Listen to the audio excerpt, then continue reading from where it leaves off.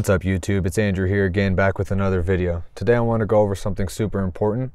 It's something not regularly talked about when you're talking about mods for the vehicle or anything like that, but it's super important. Today I want to talk about med packs and med supplies that go in the rig.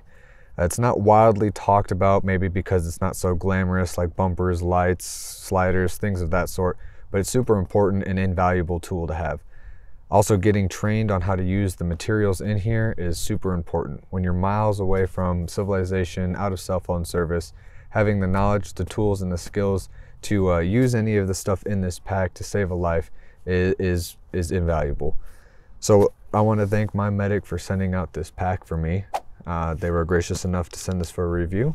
We're going to deep dive into this at the tabletop back inside, go over all the contents and see what they send in the advanced kit. That comes in a bunch of different colors and such like that, but we'll take a deeper look at that later. Now that we've gone over why I think we should have a pack like this or any sort of medical supplies in the rig, let's take a closer look and get back inside, we'll open up the pack here and see what we got.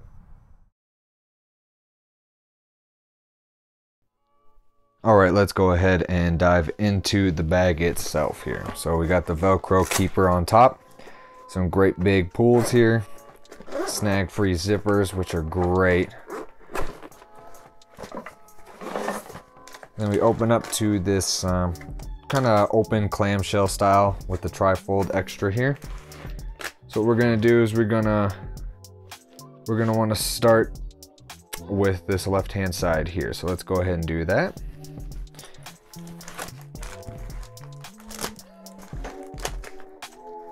So it's got a little zipper pocket here.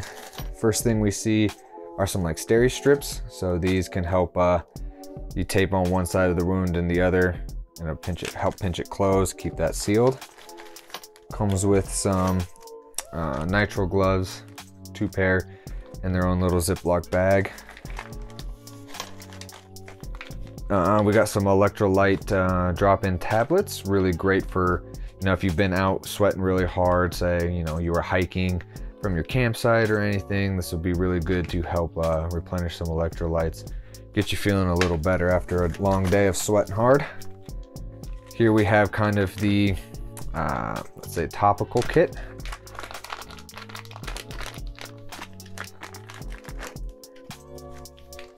Again, in its nice Ziploc bag. We got some small things of sunscreen, which are always good to have. Some petroleum, triple antibiotic, ointment there, some oral pain relief, some lip balm in case you are out there and your lips are getting chapped, you forgot chapstick or whatever. Here's some hydrocortisone. We've seen all those. Okay, so that's the ointment bag. It looks like here we have kind of the towelette baggie. So this thing is going to house some of the wipes and such. The nice thing here is we just got some nice hand wipes, just normal hand wipes. You know, you go out to barbecue and you got some sticky fingers, there you go. Some iodine prep pads, a couple of those. Antiseptic towelettes here. We got some ammonia towelettes here, some sting relief, which could be really good for when you're out in the woods and stuff, and some sterile alcohol prep pads. So that is the little towelette one. All right, let's see. This might be kind of the pill style medication one. So let's see here what we got in this bag. I really like how they divide all the stuff up into these little bags. Keeps it so you can find stuff pretty easy. We got some Dramamine, good if you're going camping, going through the mountains, somebody's getting a little sick. Looks like we have some acetaminophen here. We just got a bunch of other, you know, pill stuff, some aspirin, ibuprofen. All right, some good stuff there. That's all that's in this bag, or this little fold out pack here. Now we're gonna move to the, technically this is the front pocket, I guess you could say. It's the side that faces outward. This is what's in this section. Starting on the left here, we have some sodium chloride, 2 of them, little saline rinses, that's good. We got an emergency pressure bandage, which is really good for, like it says, holding pressure on something like a wound. It even gives you some nice instructions on the back on how to use it with pictures, which is great. We got a micromend kit. This is for some bigger cuts without using stitches. It looks like it does come with some instructions for use, which is great. Those are for some slightly bigger cuts, not necessarily your Band-Aid cuts, really. Looks like we have an elastic bandage. Elastic bandage. It looks like an elastic bandage with self-closure, which is nice. Elastic bandages are great to have. There are countless things you can do with an elastic bandage in a medical situation. We got some tape. Always could use tape, keep something in place. Looks like it comes with a moldable finger splint in its own little bag again, which is really great. That's great. Give broken bones the finger. All right. But yeah, a moldable finger splint, which is really good to have. Let's see here, we got a little pack, kind of some extras. Let's take a look at what we got in here. We got some scissors.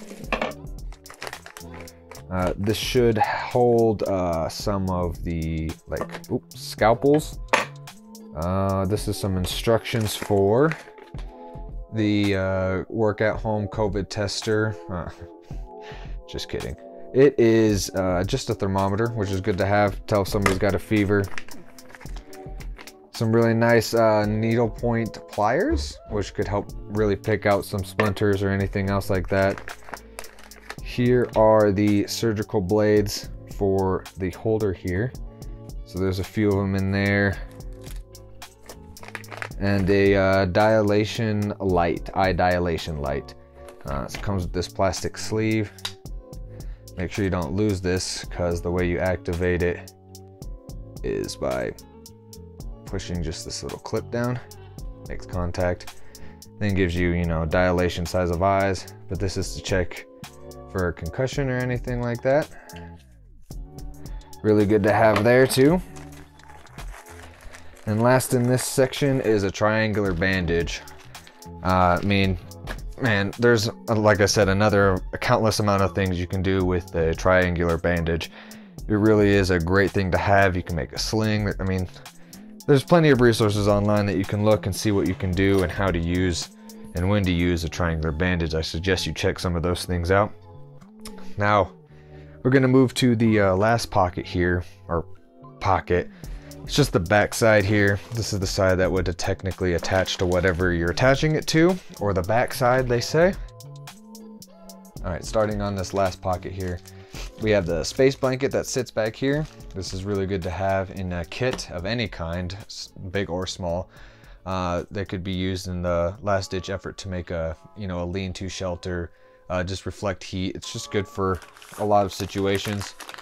A thing that they add in the advanced kit is a tourniquet.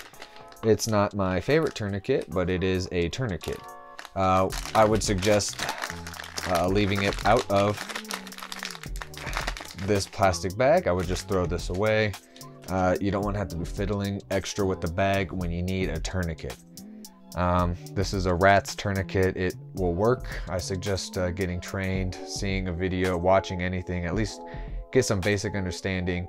This is probably my least favorite of the tourniquets, major tourniquets out there. For my pack, I'll probably keep it in here or find a pack I have that doesn't have a tourniquet just to keep it there.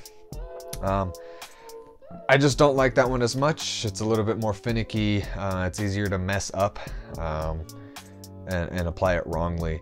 If it were up to me, I would switch that to my personal favorite tourniquet, which is the cat tourniquet. It just has a nice Velcro opening. You slide it over, you tighten it as hard as you can with the Velcro, and then it's got a windlass bar that you turn, and you keep turning it until you stop seeing like bright red blood. So it's just a better thing, better personally. I feel more comfortable with it as well to use. So as great as that tourniquet is that they include it in this kit, I would suggest at least finding a tourniquet. If you feel comfortable with it, go for it. I will be switching mine out for a cat tourniquet, which they do sell on their website, by the way. So there's that. So we got paracord here, which is, I mean, everybody who knows that paracord could be used for a number of things. So that's great to have. Kind of like a glow stick, you know, the crack and shake sticks here. If your redundancy of lights all fail, or you don't have any or whatever, but this is a really great thing to have, and their packaging is some of the best here. So it says you can signal for help, which is great. You can slap your friend, have a lightsaber battle, it's a magic wand, and so much more. I mean, come on. That's pretty great. We have a whistle here, which is always good to have, especially if you're stranded and you need to signal for help. Yelling is not very effective, and no matter how loud you think you yell, it does not travel as far as you think it does. A whistle will always travel farther noise-wise and carry longer than a voice does. So that's really great to have in the pack. Moving along, we have in this pocket here, we have what looks to be kind of just like a bunch of bandages and stuff. So let's take a look in here.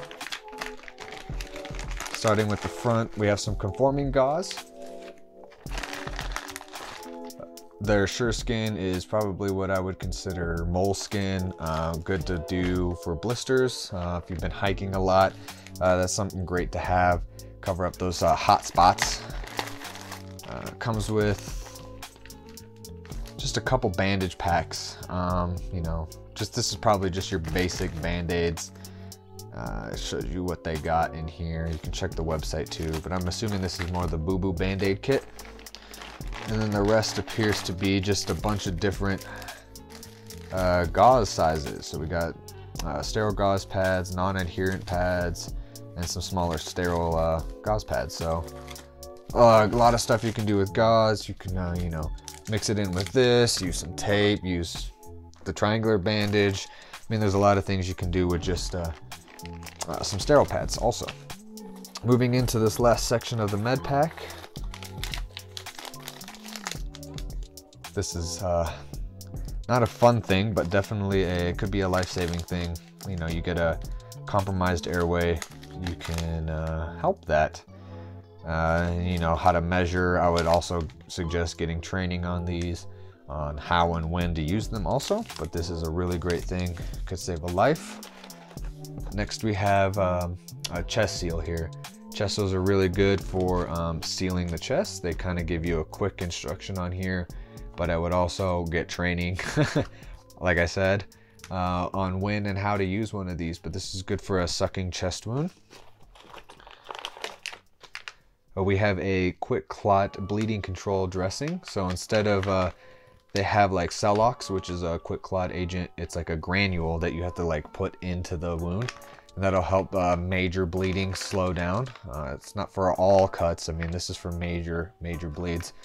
But this is cool that it's a bandage and not just the granules. Looks like we have just a burn dressing little kit, so a bunch of burn stuff in here, and some shears for cutting off clothing. When you need to administer aid in an area, it's a lot easier to cut through clothing to save somebody's life than to try to take their shirt off, take their pants off, especially if you need to apply tourniquet. You need a cut to see where the blood is actually coming from. I mean, there's a lot of stuff you can do with all of that. So with that being said, I mean, as you can see, maybe not so much right now, but there's stuff everywhere. And the fact that they can fit all this in this nice little compact container here is really great. And there's some great items here. I think MyMedic really hit it out of the park with this. They have plenty of other med packs. For example, I keep this smaller, like the solo pack. I keep this in my mountain biking bag. It's really small. It's a lot lighter than this, but it has some of the same stuff. It's kind of like you know, like half the stuff. It still has the tourniquet and the advanced kit, which is really good. So throw this in like a hiking bag. This could almost be thrown in a purse. I know a lot of purses get pretty large. So some stuff like that. They have a lot of different things to choose from. They have refill kits to kind of refill any of the stuff that you might have used and need to go through or expire. You can add stuff to your own kits. So MyMedic really did a good job. Let's take this back up top, give me some final thoughts, and yeah, see you back up top.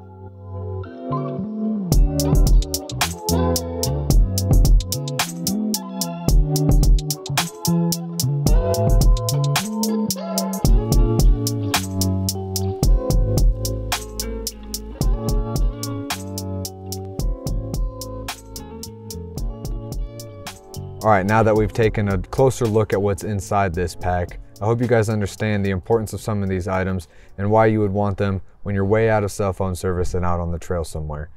I want to thank MyMedic again for sending this pack out. It's a great pack and they have a bunch of different options. Make sure to check out their website. I'll make sure to have that link down below.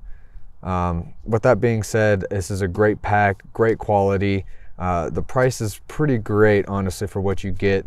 They do have the advanced and the basic, so depending on what your needs are and what you already might have, you can tailor that to your own specific needs. Overall, MyMedic MyFAK kit, great for being in the rig.